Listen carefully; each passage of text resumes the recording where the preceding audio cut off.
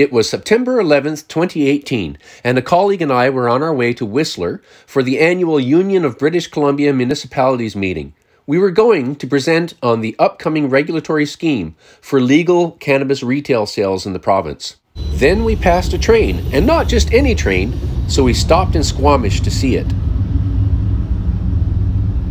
Over there is Julia from work, who was kind enough to let me stop here for this.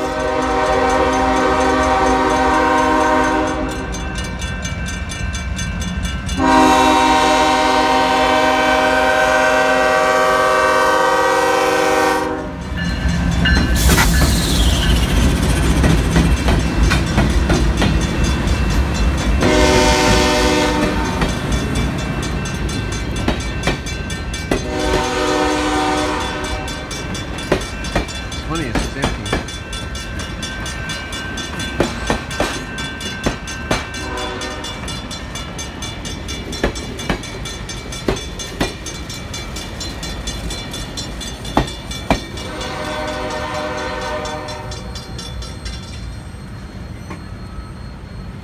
Canadian National had a rail safety booth set up at the conference, so I came home with some CN swag and a CN engineer's hat for my son.